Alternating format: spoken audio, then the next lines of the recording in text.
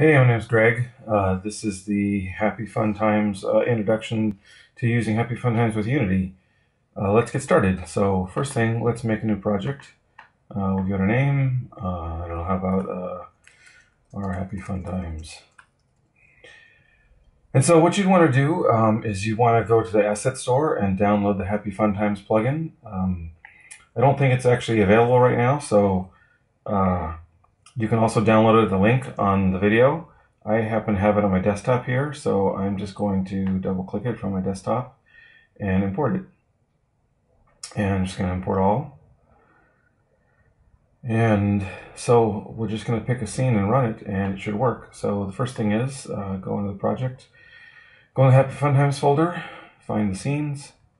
Let's just open the 2D platform scene and let's run it. Now, if this is your first time you've run it, it will probably ask you to install Happy Fun Times. So follow the instructions that it gives you, download it, install it, and then stop the scene and run it again once you're finished installing it.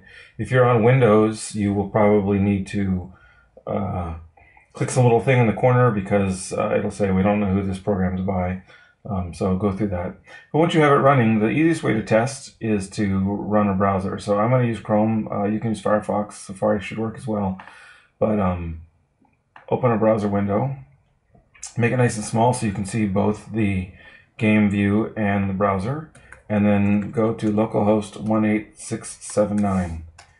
And you should see a controller pop up. And you can see that I'm controlling Unity through the browser.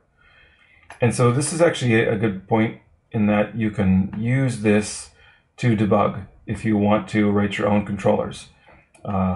This first version of Happy Fun Times that you just installed comes with a set of controllers to try to make it easy to get started, but I'd really encourage you guys to come up with some new things because, you know, having a couple buttons for an old school game is cool, but why not do something even more original?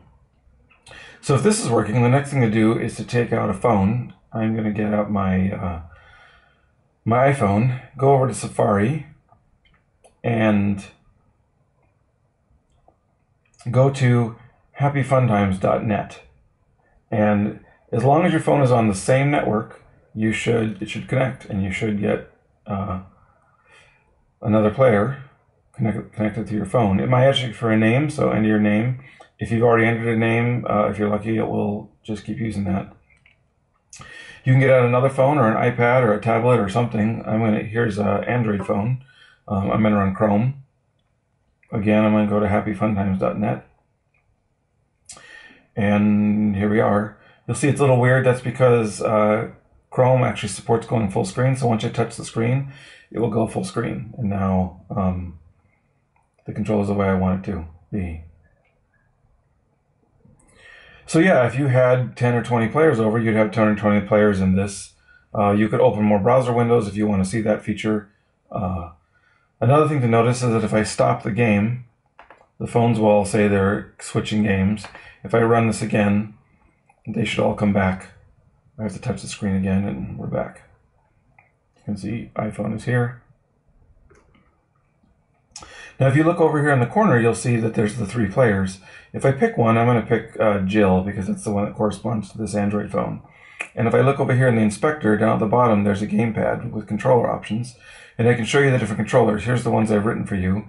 Here's a 1-button controller. Here's a 2-button controller. Here's a D-pad with 1 button. A D-pad with 2 buttons. Just a D-pad. A D-pad with... or 2 D-pads, an L and R pad and 1 button, which is what I started with, an L and R pad with 2 buttons, just an L and R pad, and then there's also a touch screen and an orient screen, and I'll get back to those in a moment, but let's put it back to what it started as. So let me show you another scene. Let's load into the scene, let's stop this, let's pick the orientation scene, and I'll run this again.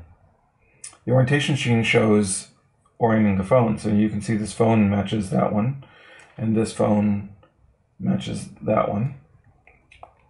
And now I have it so that if I shake it, they'll move around in whatever direction the phone is going. And so you can see that happen. If you want to make some game where you can swish the characters around the screen. don't know where he went. There he is. All right. So that's an orientation example. There's also a touchscreen example, so I'll run that one. This one uses the controls to show you where the finger is and move something directly proportional to that. And so these are all samples that should just work out of the box. Feel free to look at the code, of course, and I will try to make some videos to explain them in a little more detail. And also check out the videos that already exist. Those videos cover samples that where the controllers were part of the sample. This is kind of funky to explain.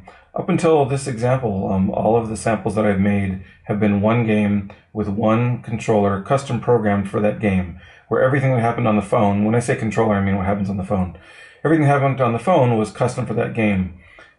Just recently, I made this system that you just saw, where I had a bunch of pre-made controllers. And that way, so you can get started quick. If you have some game out there that you want to just add phone support for, you might be able to use one of those to get started. I will go over how to do that in another video. So yeah, hopefully you'll see it working, and I hope to see what you make.